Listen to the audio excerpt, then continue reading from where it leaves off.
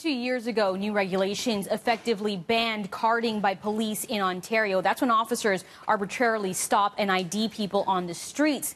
Well, now City News has learned the practice is allegedly being carried out by immigration officers here in Toronto.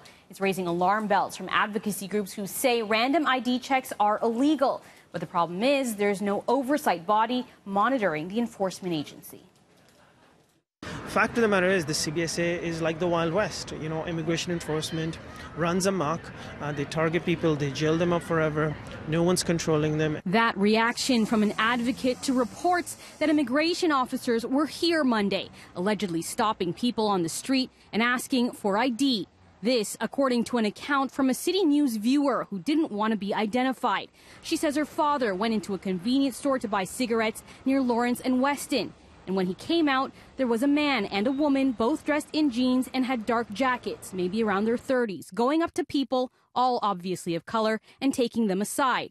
She says they identified themselves as immigration officers, showed their badges, and asked her father for ID to prove he was legally in Canada. He gave them his driver's license, and they accused him of lying. The viewer says it wasn't until he provided his wife's name that they determined he was telling the truth, commenting, "You don't look Portuguese," presumably referring to his dark complexion. The woman tells us she was concerned the whole interaction might be some sort of scam and reported it to police.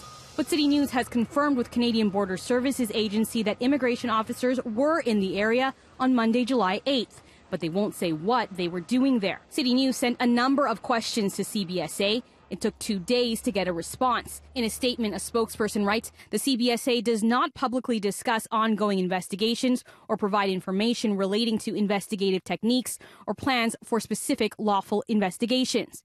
Hours later, in a second email, they added, the Canada Border Services Agency does not conduct random street checks.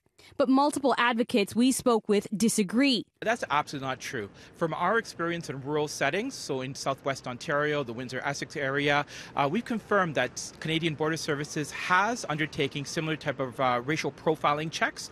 Chris Ramsarup with Justice for Migrant Workers says it doesn't end at street checks. He claims immigration officers often stop vans traveling to and from work sites and even raid places where undocumented people may be working. Immigration would enter a workplace. They would divide workers, so they'll be asking for everybody's identification, divide Canadian and non-Canadian workers in separate lines, and then process and detain non-status workers. The woman we spoke with told us that her father witnessed officers approach another woman. And when she didn't produce documentation, she was escorted away in a vehicle. Ramsarup says if the officers were performing random street checks, that would be illegal. It's our understanding that Border Services should have a warrant when processing or talking to people, and in many cases, people don't know this. Advocates tell us one of the biggest issues is that no one is policing the CBSA. There is no real oversight body. They can complain to the CBSA about the CBSA, which we know is completely ineffective. The Liberals had introduced a bill that would have created an outside review body for border agents, but it stalled in the Senate last month. We caught up with Minister of Immigration at an announcement today. He also represents the riding where Monday's alleged incident took place. I'm not in charge of CBSA, but I can tell you that carding is wrong. It doesn't matter what kind of institution is carrying it out, and we as a society have to ensure that our institutions are put in place measures to make sure that that this activity does not occur at all. Now, CBSA has faced heat in the past for its actions. In 2006, they were criticized for a sweeping raid at Dufferin Mall, where officers arrested undocumented migrants after shutting down the mall and checking IDs. Now, the CBSA remains the only public safety agency without an independent oversight body in Canada.